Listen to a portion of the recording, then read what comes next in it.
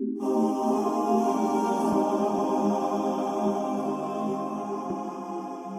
right, so we're here at the Elcee video shoot for Kobe. Yeah. Yeah, man. So tell me about the Kobe, man. Like, what's the inspiration? We all know that Kobe, you know, is a beast on the ball court. But what made you want to make a song?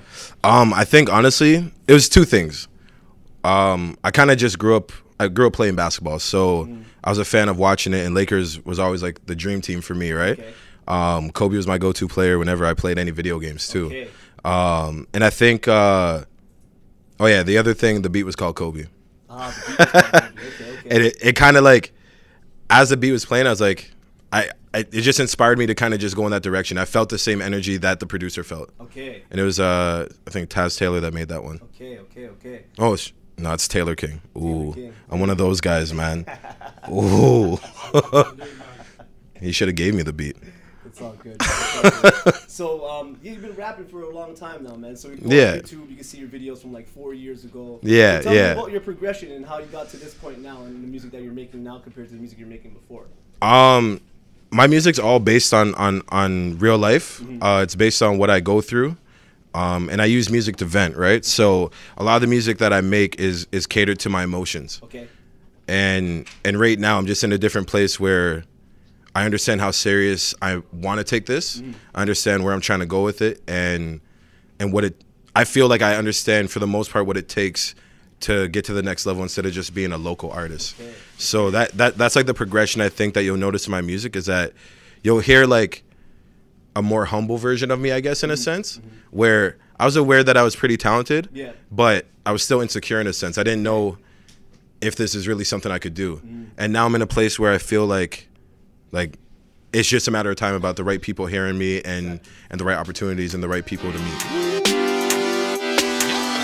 Look, I wasn't trying to put you second shit, with second guessing shit, but I'm sure the perception is that you were the next best.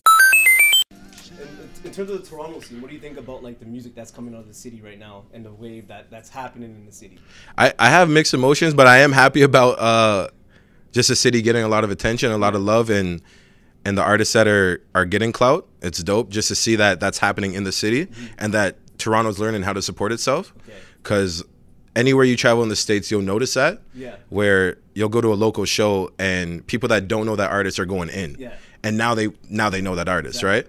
Over here, it's slowly like transitioning into that. Again, a lot of the artists that have clout that are in Toronto are performing out of Toronto to like do better shows. That's how crazy it is, right? Like, I think K-Money went to Ottawa.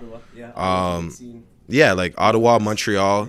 Like, these are places that artists are going because the Toronto scene isn't necessarily there. Especially, the biggest problem is that the venues in Toronto still have an issue with the urban scene.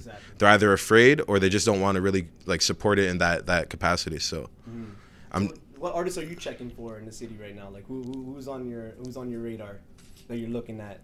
Honestly, I have a team of artists that I work with. So, Man Like Grease, Jamal Banks, A Mill, Puke Gang, Peso, Jay Castles. I feel like Caesar, you know, Holly, YV. We have a deep team of talented artists that basically we're all basically learning together, and we're learning how to work together so we can make our goals and our dreams come true, because that's the biggest thing that a lot of us in Toronto still struggle with, is that screw face mentality and not supporting each other, right? Outside of our camp though, I mess with Stay Out Late. Darren Falana's dope. I don't know. There's a lot of dope artists coming up. I'm not really into the street scene that much. I'm not gonna lie. I respect that they're real dudes that really did like some things, and they talk about that in their music, and that's dope. Biz Loke is somebody I check. Big up Biz Loke. I'm that nigga that you hear, man. You know what I'm saying? He's probably my favorite personality in Toronto right now, I think. Like, for the music industry, he has a lot of energy, and he's consistent with it. It's kind of like Designer, how he has that consistent energy no matter what. So, yeah. Okay. And the last question, Kobe question, going back to Kobe now. 8 or 24? 8. 8. Okay, why? The Adidas era. Okay. I think he was just he was more ruthless, and he was healthier, right?